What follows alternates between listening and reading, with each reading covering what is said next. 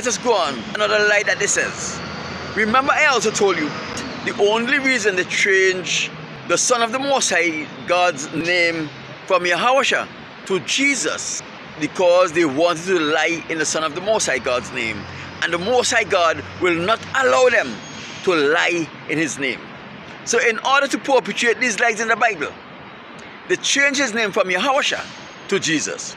Remember, for years, the God of the Bible were only known as Lord, King, and God, the Lord God, when they wanted to sound impressive.